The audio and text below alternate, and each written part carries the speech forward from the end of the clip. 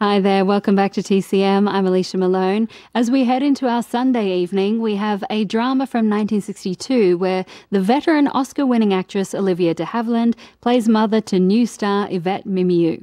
From 1962, directed by Guy Green, it's Light in the Piazza. Their characters are Margaret, the mother, and Clara, her daughter. Clara has some developmental challenges and Margaret thinks an overseas trip might be helpful, so she takes her daughter to Italy for vacation. But Margaret worries when Clara starts a romance with a handsome Italian young man played by George Hamilton.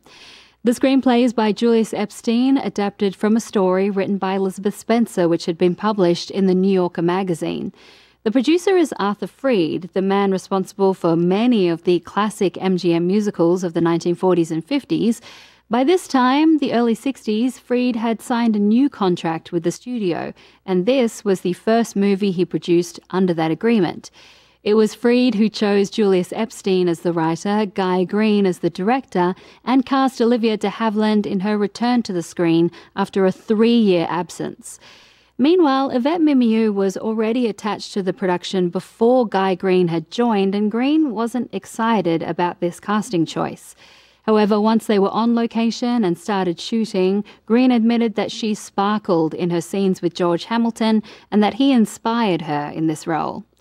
The interiors were filmed in England, but the real locations are beautiful. Much of the film was shot in Rome and Florence, and this production was given access to the Uffizi Art Gallery in Florence, becoming the first film to shoot inside.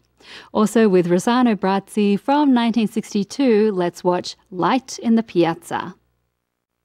Light in the Piazza earned warm reviews from film critics who praised its adult story and delicate mix of, as Variety stated, artistic beauty, romantic substance, dramatic novelty and commercial appeal.